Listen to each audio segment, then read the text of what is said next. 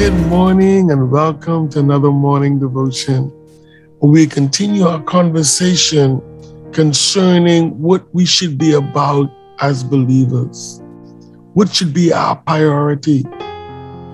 We are still called to give worth and value to God.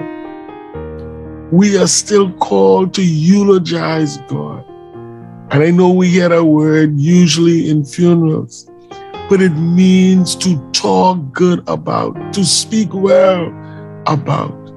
And so we're supposed to today speak well about God in our living, in our giving, and indeed in our social media activities.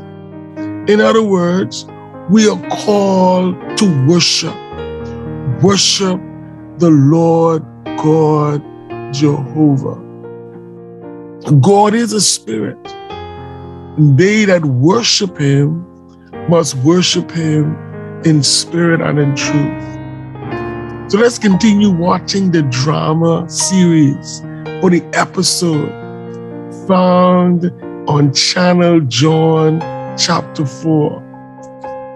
Jesus and the woman of Samaria, they're the stars in this episode.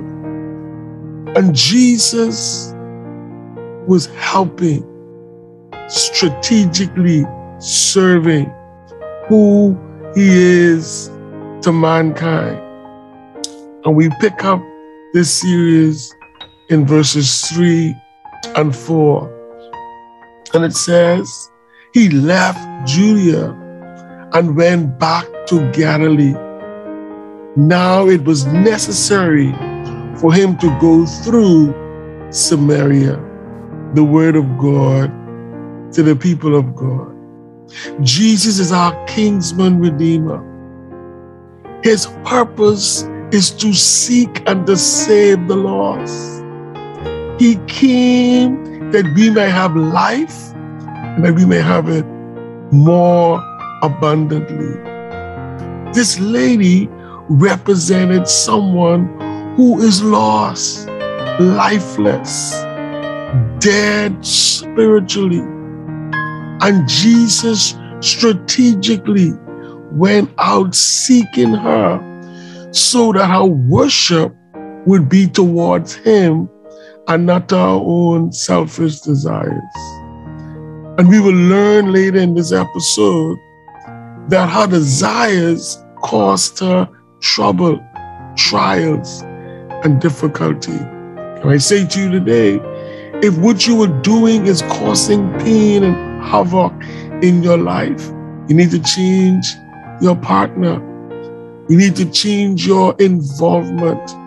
And Jesus is here today for that purpose. Today he is passing. Jesus is passing today in your area. He is passing so that he can engage with you. He can involve himself with you so that you can be refocused, so that your life can be changed, and God will get glory out of your lifestyle. But if you don't engage him, he will continue going, seeking the lost. But be reminded that he's only a prayer away. And so, our priority today is to worship, is to honor God, so that he may change us for his glory and for his honor. Would you allow him to do that today? We'll continue in this episode tomorrow, Lifespan. Let's pray. Father, we thank you. We thank you for your love and mercy towards us. What an awesome God. While we were yet in sin, you died for us. You made provision so that we may have life and have it more abundantly. And so I pray as you seek us today, as you pass by us with your presence and your word, I pray that we will engage with you as believers. We will allow you to change us, some things about us that you don't like, that you want us to rid of. And so I pray today that we may shake off heavy burdens, so that we may lift up holy hands and praise the name of the living God. So we present us to you today, and we say, Lord, have your way, and do like only you can do. A blessing that comes from God only, and no one can change it, so that we may impact our communities, our surroundings, for the glory of God. We yield those who lead the nations today. We are called to pray for leaders and those in authority. So we pray for our Prime Minister and his cabinet. Indeed, we pray for Parliament, their families. We ask your blessing. We ask your mercy. We pray that they too will seek after you and allow you to change their situation for your glory.